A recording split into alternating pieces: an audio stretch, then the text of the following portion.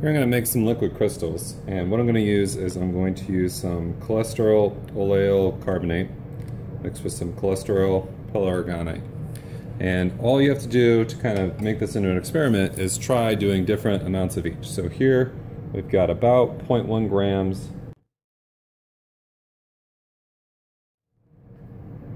There you go, 0.1 grams.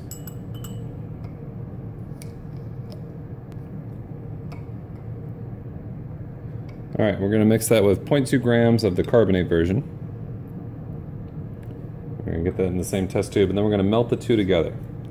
So when we melt the two together, there's going to be a chemical reaction between them. We're going to take that. It's going to be our liquid crystal, so we're going to get this in here, warm it up.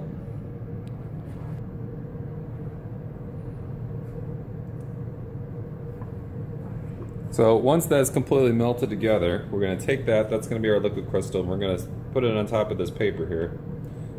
We're going to use that to kind of be able to run temperature tests on it, see how it turns out. But what you want to do when you vary this is you want to just vary how much of the two chemicals you use. There's also other chemicals you can add to this mixture to make different kinds, but you want to look then at when you'll get the liquid crystal state, what temperature range, and then also one of the fun things to do that we're going to do is look at what colors they'll change when you get them into the liquid crystal state.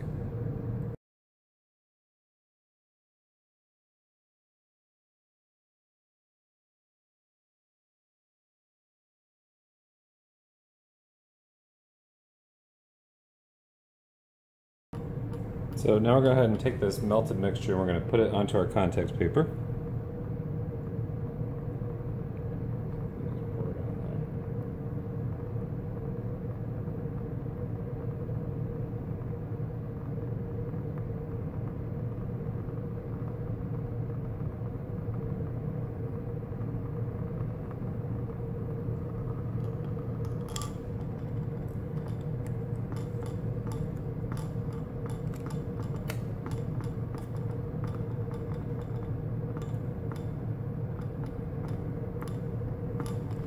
And there we go. There's our liquid crystal.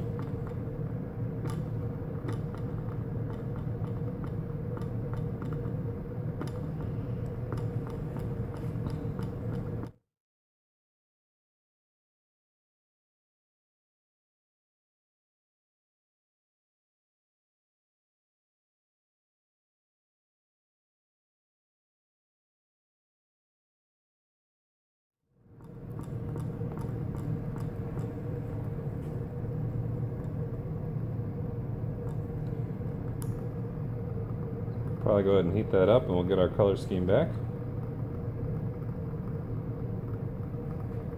You can see a kind of ring of color right there. It's like a bluish silver with a little hint of rainbow.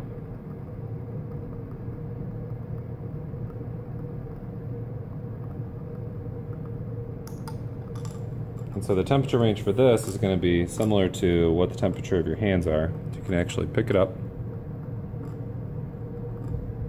use the warmth of your hands to get it to change.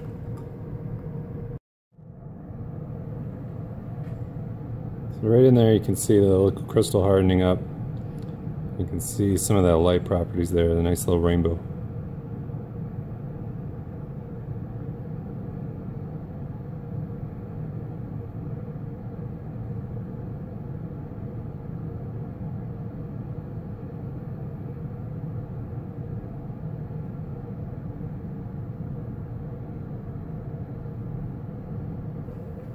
So here you can see some liquid crystals cooling down and you get that nice rainbow effect as they do. And here's ours. Very nice.